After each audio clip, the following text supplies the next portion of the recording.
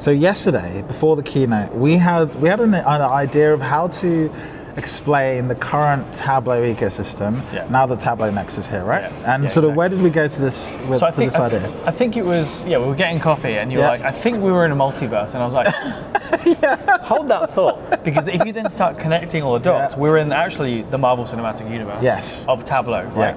Where you've got Iron Man and then you've got Captain America, you've got the original trilogy, right? You've got Tableau Desktop, Tableau Server, Tableau Prep, and everyth's great when you get to the Avengers Let's be clear. Who is Captain America? Desktop or server or cloud? Oh man, we can't start losing. we can't start. I'm going to say it out. Desktop is Captain America. Tableau Server and Cloud combined are Iron Man. All right? Yeah. So that's your MC universe. Yeah.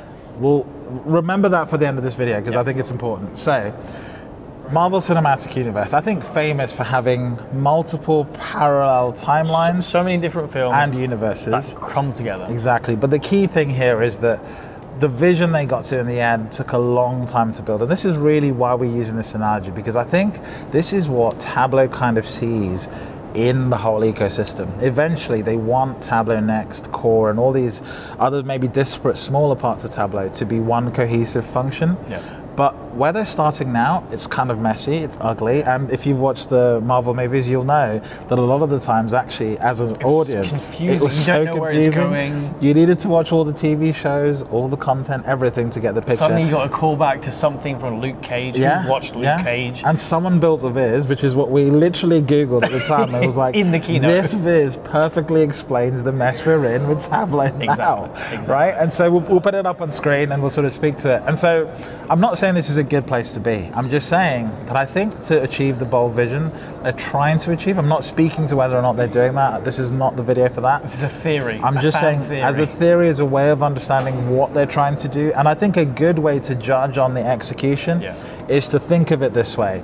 Can they pull off this sort of epic, let's say, what would you describe the ending of Universe? It's sort of this culmination of many, many different stories finally making sense. If you remember that scene where all the superheroes are on the same frame charging towards the Tritari, I think they're called? Tritari. I need to watch Marvel again.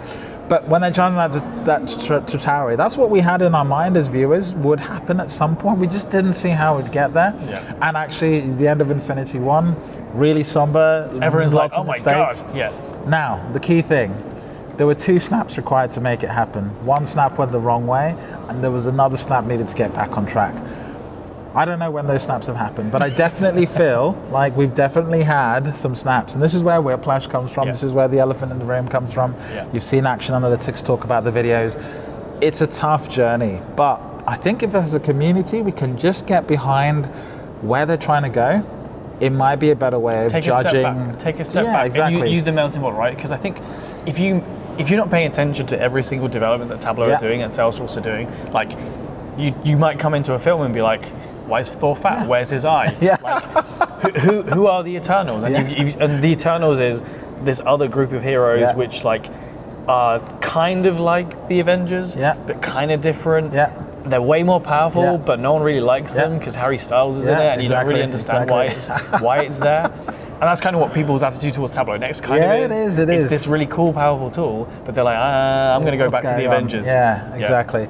So, look, we say this all in jest, just to try and give you a way of understanding the change they're trying to do, the direction. Like, we're not being generally serious where you can like map all this out in the same way. But I think it's a good analogy just to open your mind to just accommodate this idea and then be able to critique the steps on that idea. And so what I've said to a lot of people is, the thing about the Marvel Cinematic Universe is it had good writers making the right steps along the way.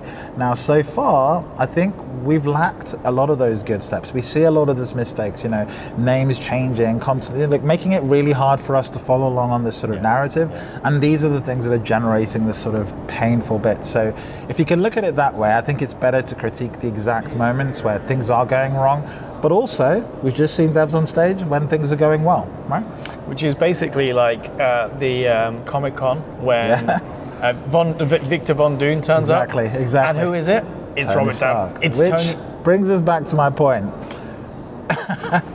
Disney discovered that they can't make anything in Marvel without two characters, Iron Man and Captain America. And so here we are with Tableau Desktop and Tableau Cloud and Tableau Server. They're going to have to be a part of Next. Yeah. And I think Salesforce is starting to figure that out. We saw hints of that at the keynote. Yeah. Let's see if they get it more in the future. And they just have the link of and the thing that's like the multiverse bubble, that's like, here's the thing, that's AI and agents, right? Yeah, exactly. AI and agents is the thing that's enabling you to mess around with stories and bring it all together. Yeah, exactly. So there you have it. I don't want to babble on more. We've just spent, what, 6 minutes? That's our shortest video. What on earth? That's our most concise, shortest thing. I can't believe Marvel is what it took for us to be concise. Yeah. But there you go. There we have it. That's the idea. We've talked to so many product devs at Salesforce and definitely lots of people in the community about it. So we just wanted to get this idea out there. So you've got something to share with people so you can think about it internally. But yeah, thank you for watching. We'll see you in the next one. Cheers.